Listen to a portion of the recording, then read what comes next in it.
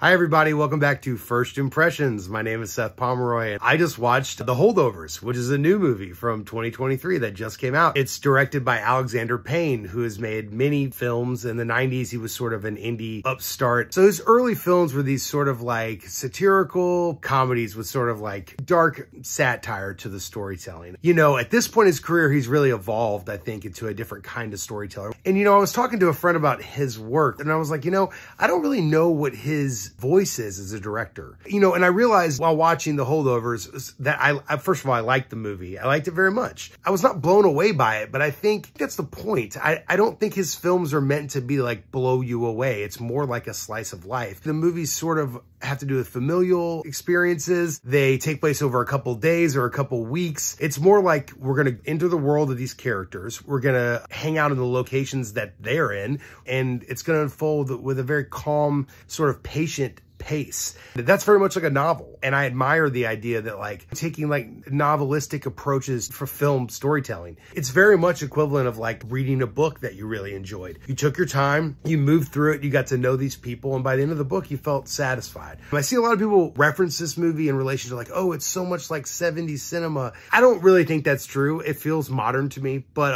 even though it takes place in the 70s, it does present itself as a 70s film. It opens with a 1970s Universal logo. And there's these sort of film blips throughout the movie that I wonder if they shot on digital and did that afterwards. My issue with that kind of thing is I feel like it's diminishing the product and sort of putting it in a parody area. I don't think really presenting things like they were shot on film when they weren't, or presenting them like they were made in the 70s when they weren't, does a lot of help to the filmmaking. To me, that artifice sort of gets in the way of what the film actually is. So I will say when those titles opened, I thought, oh, well, I don't know about that, but I was okay with it. And as the movie went on, I enjoyed the tone and I get why he did it. And I thought all the performances were great. There are a lot of new talent I've never seen before in it, a lot of unknowns. And maybe that was part of the 70s aspect to try to get different kinds of people we haven't seen before that maybe we would believe it was made in the 70s if we saw it on TV. I would say theme-wise, we're in the same areas of things like Rushmore, Dead Poets Society,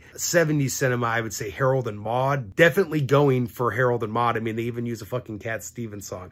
Similar to those movies in some ways, but it's its own thing. It's a really cool movie. I'm not flipping over it, but that's okay. That's what I think of The Holdovers. You probably have seen it or you haven't, and you'd like to say something to me like, you moron, you didn't get it all. I was blown away by it. All that's okay. I'm totally into reading those comments. Please tell me what you thought of The Holdovers. Hopefully I've either piqued your interest in the movie or I've turned you off from it completely. Anyways, thanks so much for watching First Impressions.